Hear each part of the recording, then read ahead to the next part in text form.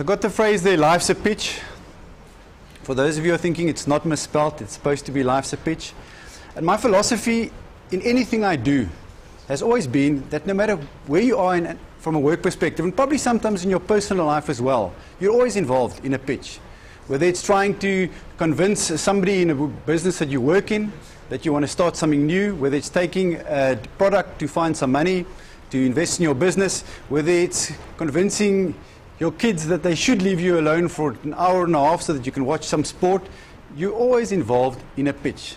And the things that I'd like to discuss with you today is really just some of the things which I've experienced, that I've come across. But as I say, it's things that I use throughout my life, and not only in that pitch scenario. No? There's a bit, I'm going to hold it. Okay, we can skip the agenda. So I see myself as an entrepreneur, okay? And what is that for me? So I'm not an entrepreneur. I haven't started a business or got money to invest in a product. But within the corporate environment, I'm an entrepreneur. I've set up businesses within Deloitte. I've started offices. I've started new product ranges.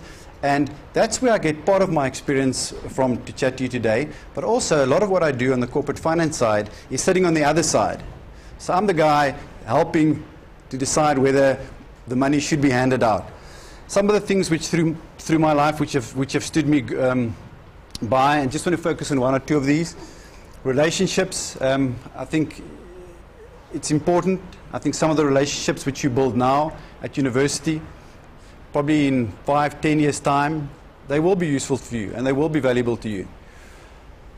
Resilience, I think in your life, in your business, in your companies that you're going to start one day when you're all young budding entrepreneurs, you will go through difficult times. It's not always easy. And I think it's important in these times to be resilient. And I think it's also just important to remember that the pitch, the actual physical, I mean, Philip spoke there about those 3 minutes that you get. That's just part of your journey. In real life, there's years, months working up to that pitch. Getting to know the people, getting to know the bankers, getting to know the accountants, getting to know the lawyers. And you might not be successful in that pitch. But if you want to get back for a second attempt, make sure you know those people. And for me, that's why those relationships are so important. And at any time, if you want to ask some questions, please stop. So I know all of you spend every day of a week in class. Well, I suppose some of you. Okay. So instead of just listening to me, I just want to play you I'm not going to play the whole clip, but part of it, and you guys might recognize that set. So this is from Dragon's Den, and I found this on YouTube, and I was very excited when I found this, because I saw it was a South African guy that was going to pitch. So that was, but I mean, that's more or less where my excitement stopped. But can you make a good business out of art? Our next entrepreneur thinks so. But if Durban-born artist and metalworker Stephen Myberg is to get an investment, they'll have to persuade the dragons.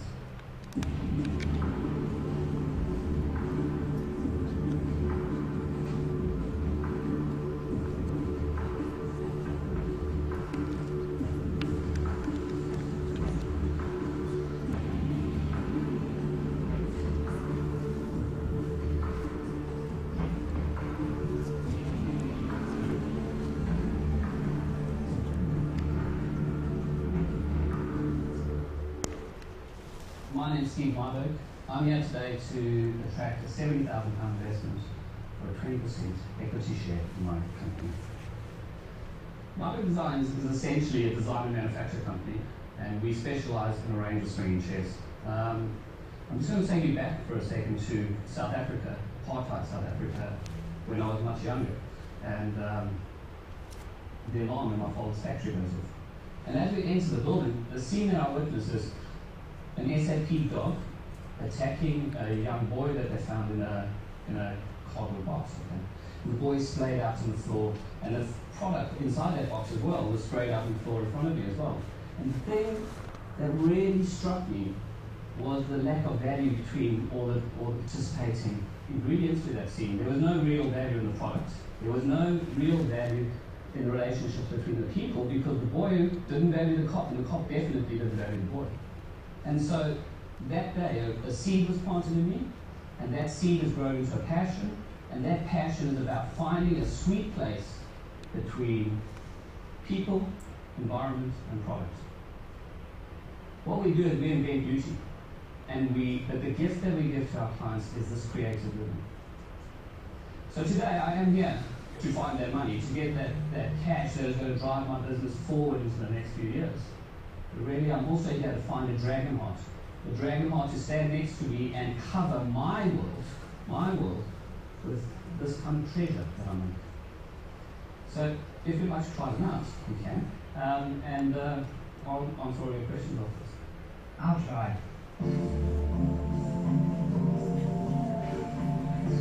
A creative approach to pitching from Hampshire-based artist Steve Myberg. It's quite nice. It's very regal. Yeah, it's very good. Like it. Can I get that one? Yeah. He may have taken the dragons on a journey back to his childhood, but will that be enough to receive a £70,000 investment in return for 20% of his bespoke garden furniture design business? Hilary today needs to go back to basics.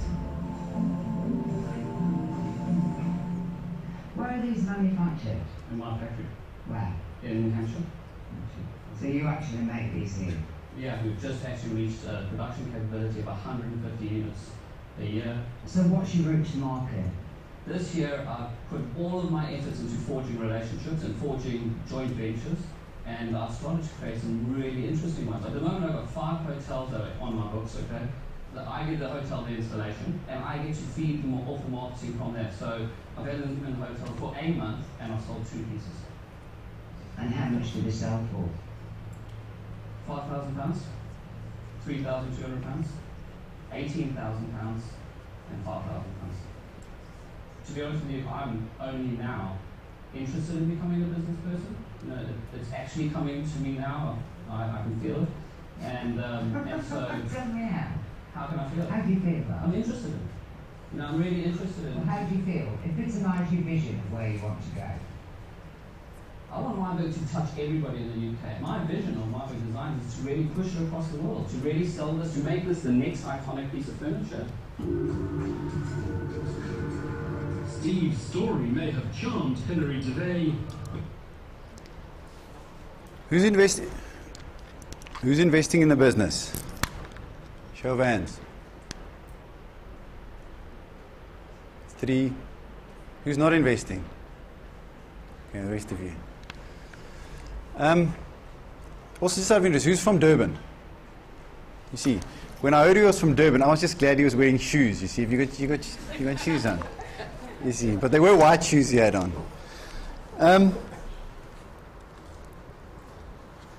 Just to think a little bit about the concepts, the principles, and the behaviors that Steve in his pitch has done. And I don't want to go into the details of that now, but just to come back to them when we go through some of the different aspects. So just keep on thinking about it. You know, I think at the end of the day, if you go to Google or if you go and read your business magazines, there are hundreds and thousands of articles about top 10 tips for the pitch, Harvard's top 10 tips, and there's a myriad of things. So as part of the preparation for today, what I did is I went through all of those, I spoke to all of the people that I deal with, and just tried to come up with what I thought were the common words and themes that you will find in each one of these articles or when you speak to different people, and to try and tie them back to Steve's presentation and to some real-life examples.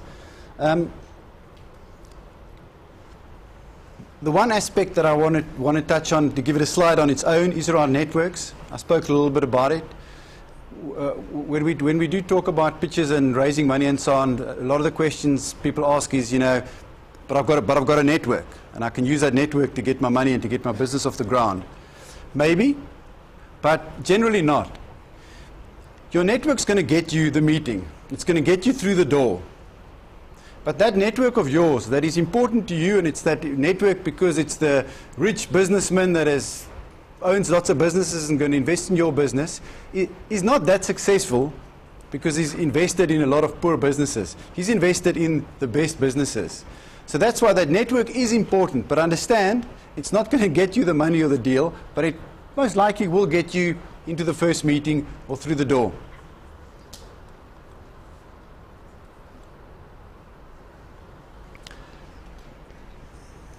So when reviewing all of these different lists and books and what I've come across, there were 5 sort of key concepts. It was around the person, how prepared they was, the business model, the delivery of the pitch itself, and they often spoke about common pitfalls. So I've sort of listed all of these down there, of these common ones, and I want to highlight a few of those which I think were relevant to Steve, and a few of them which I think for me are very relevant. I'll just quickly go through the ones that I'm not going to expand on. I mean, relevant experience is important, vision, integrity, business acumen, coachable, all of those things are important. The one I want to stop at under the person is around passion. Now, I define it as a humble arrogance. You must be confident in your product, but you mustn't be a know-it-all. You mustn't be a smart ass. Okay? But you need to have passion. Somebody is not going to fork money out of his back pocket to help you set up a business if they believe that you don't believe in your product. So passion is important. Steve, did he have passion? Yeah, I think he had passion. Just out of interest. No, and I'll send you the link if you want to watch the rest of that clip of Steve. But no one invested in his business. Okay? But he had passion. But passion alone is not going to get you the deal.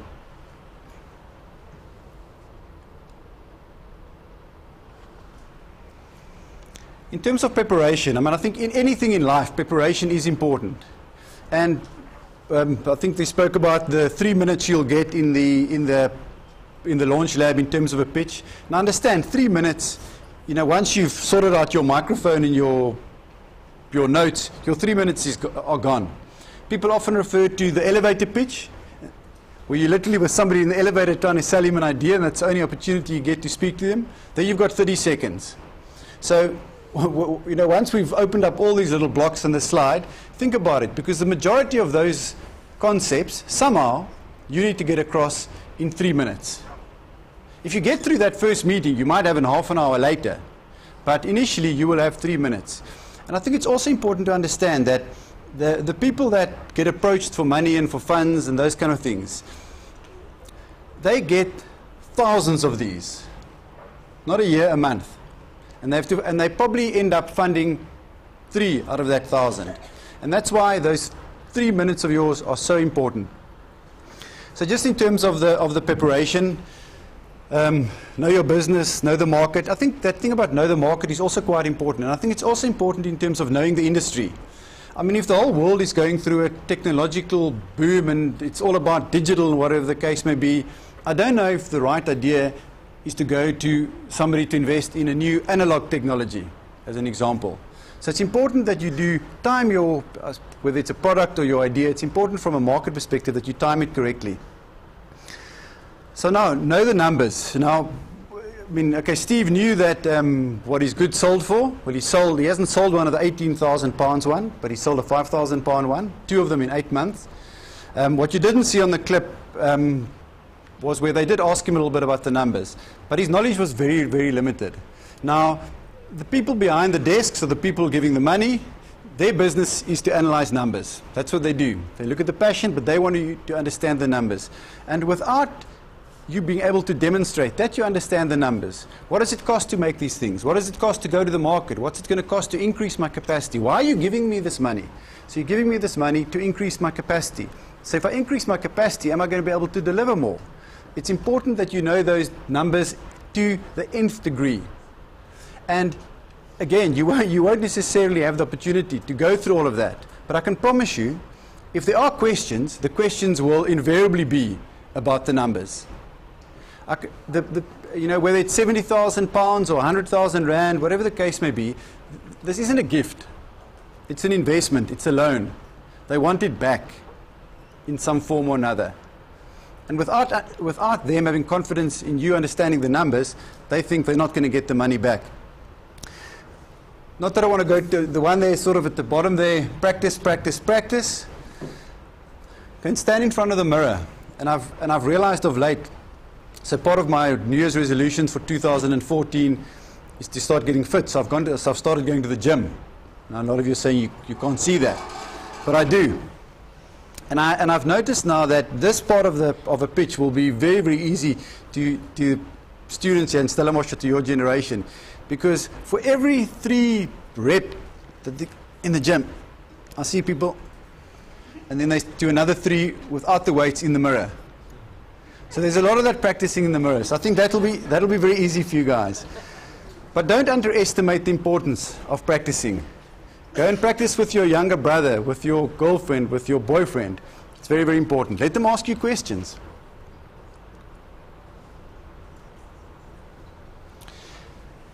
The business model. Now, this is not to be confused with the business plan, but the business model is your holistic concept of what you take into the market, how you take it to the market, etc. Now, for me, a key one there is the problem and the solution. Now, Steve had a swinging chair made of copper. That, again, which you didn't see from there, which somebody commented that they could make for 1/3 of the price in Morocco. Now, I don't know if there was a real problem that Steve was trying to resolve there. Now, there are 2 ways for me, or 2 things that I look at from an entrepreneurial perspective. There's your inventor, and there's your serial entrepreneur. Now, your inventor is a person who invents a product, and hopefully it's a product that no one else has invented or copied or whatever the case may be, and everybody really needs this product. Now, that's easy, relatively easy, assuming you can prove a lot of other things, to go and get money for. And then you get the serial entrepreneur, the person who goes through life understanding the industries that are working at the moment, understanding the problems that are out there, and identifying opportunities. And for me, a key one is, I don't know how many of you are familiar with Curo, the private school. So there was somebody who identified a problem with quality education in a certain region where they were living. So what did they do? They built a school. Okay, so there's a solution. Great example. 10 years later, there were still some people that felt that in certain areas there was a lack of quality education. So they went to somebody and they said, here's a problem. Can you give us some money? Did they get money to develop that concept further? For sure. Okay, so there's a problem and there's a solution. And I think from Steve's perspective, I don't know if he filled that gap. Team skill and leadership. I think if you go to anybody in the private equity space or in the venture capital space that is looking to invest money in a business, will tell you that they invest largely into a management team. So before this lecture, I actually spoke to somebody in Stellenbosch specifically around this and asked them what are the 2 most important criteria for you to invest. And the one was, and I'll get to the other one later, but the one was the team. So if you're doing a pitch, you don't have to know everything. You don't have to be the smartest guy in the room. Focus on what you know, and for the things that you don't know, find the specialists, find the people that do know. So Steve was alone there.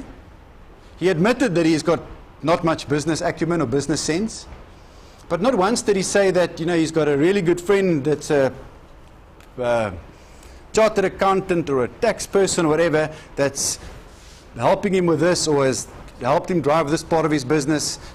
Steve was the team. Okay, my feeling, I don't know if that worked for him.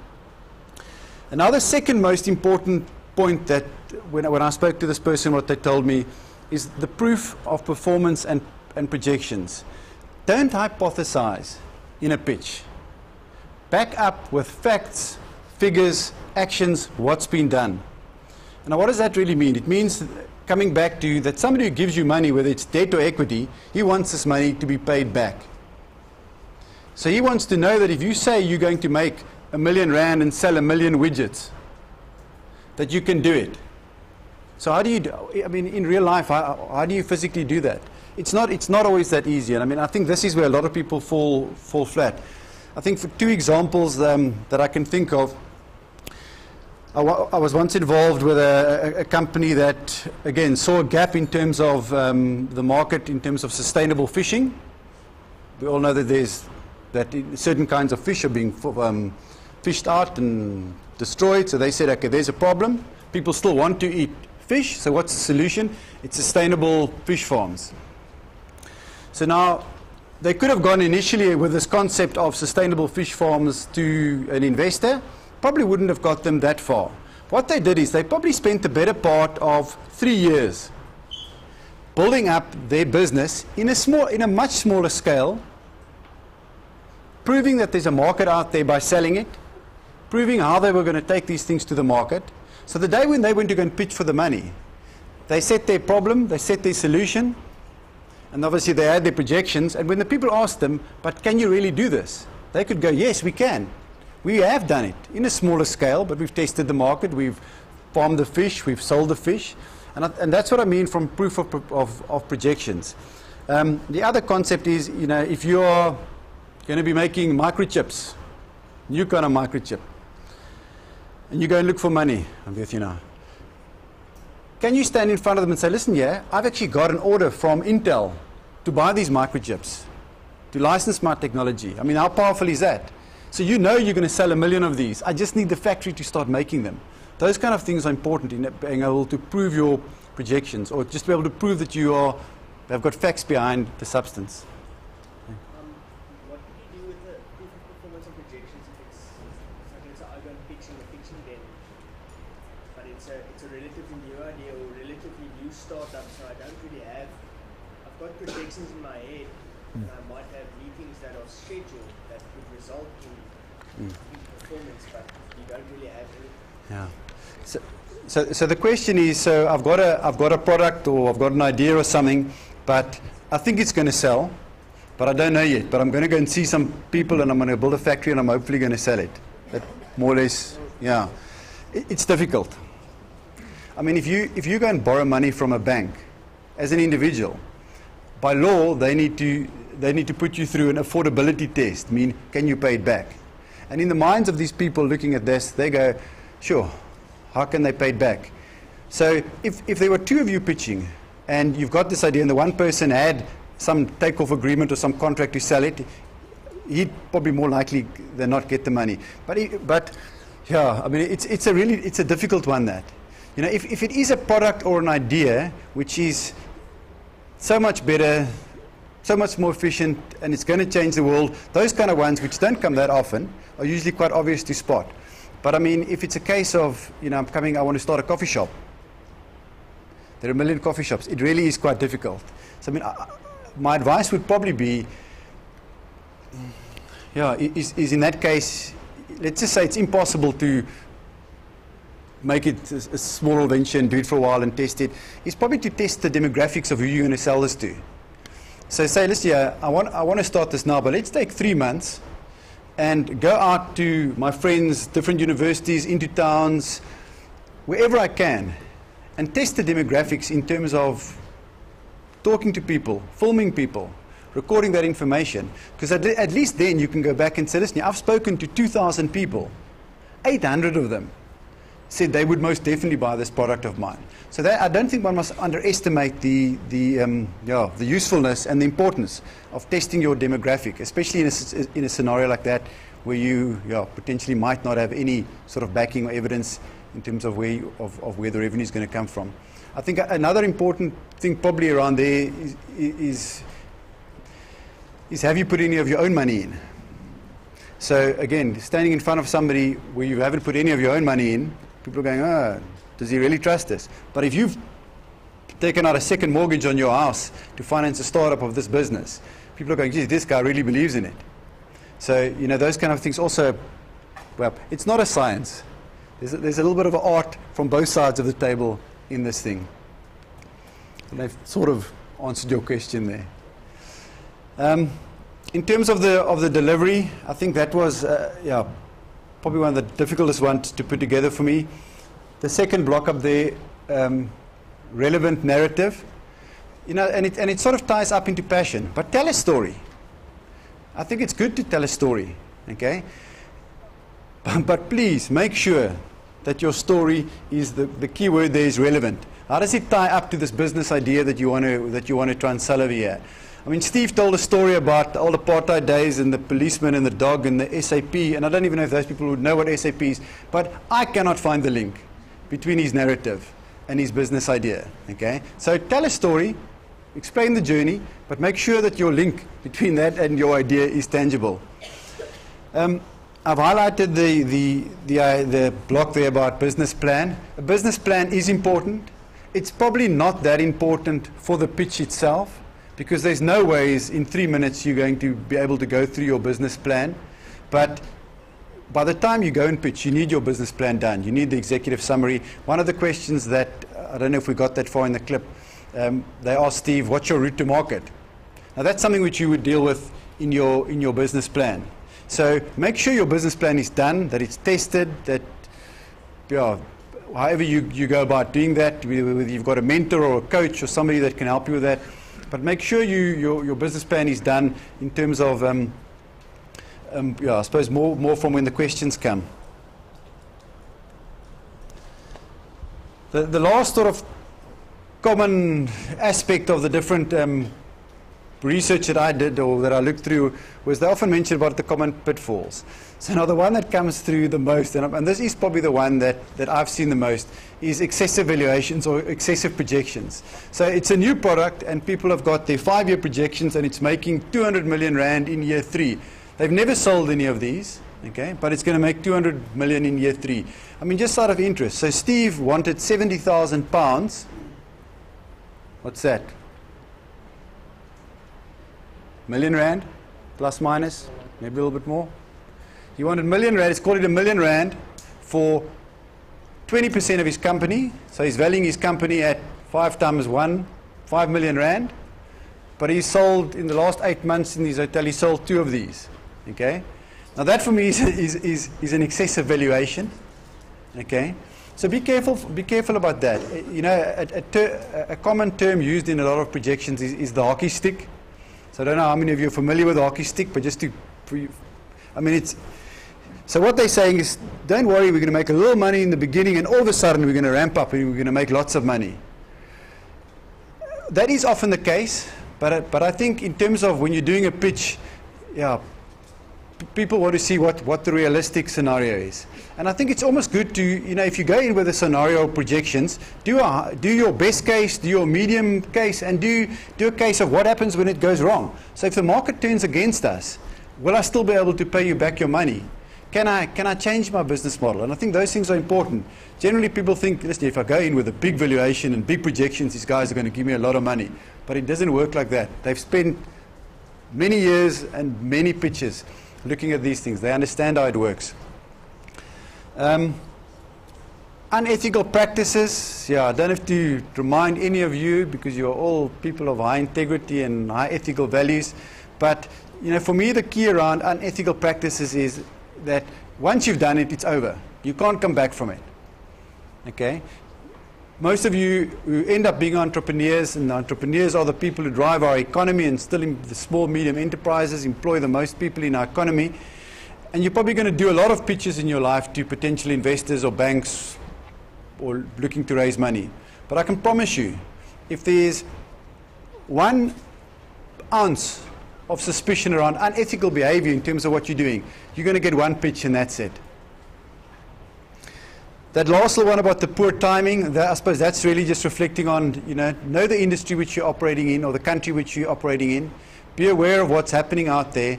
Don't come and try and sell analog TV decoders to Media 24 when everything's going over to digital. So it's very, very important. Are there any questions on any of these?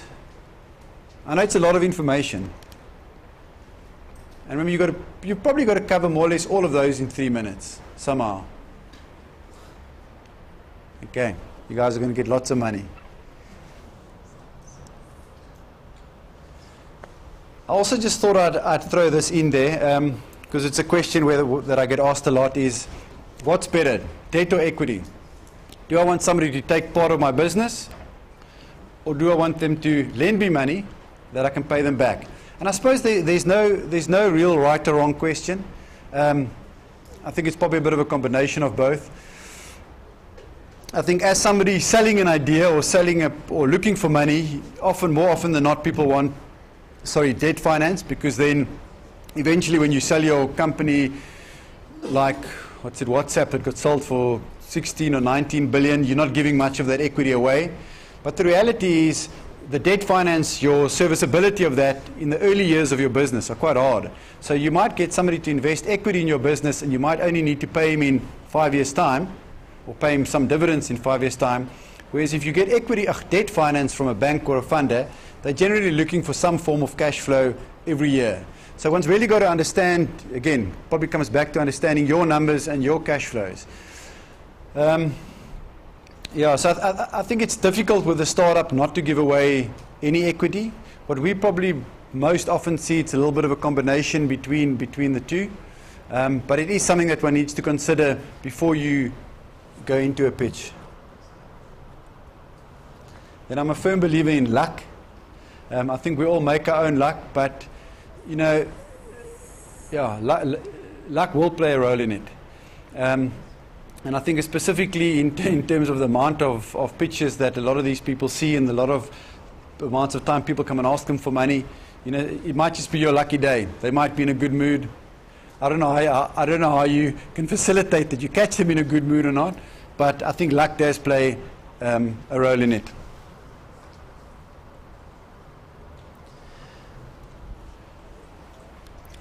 Just in the essence of time, and I know everybody's got things to do, I just want to remind you of two things that I did say.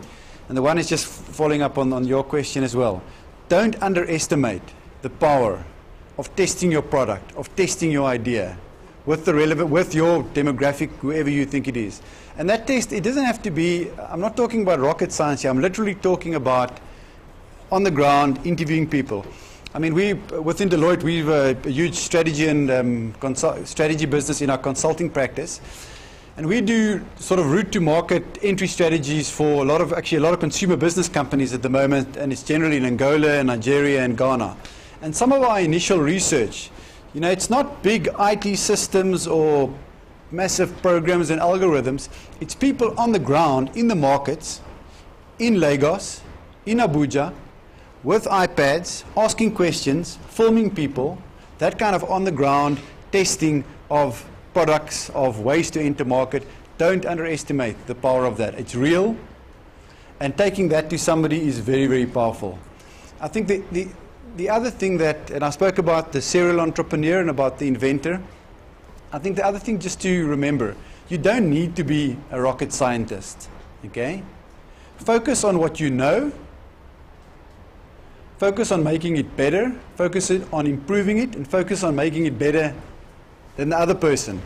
Okay? Because as an entrepreneur, you're not always going to have the invention. It's sometimes just going to be an idea of making something better. Going to ask money to build a private education school business is not a new idea. But the people that went to go and pitch for it believed that they knew that business well, they believed they could do it better, and that was what they focused on.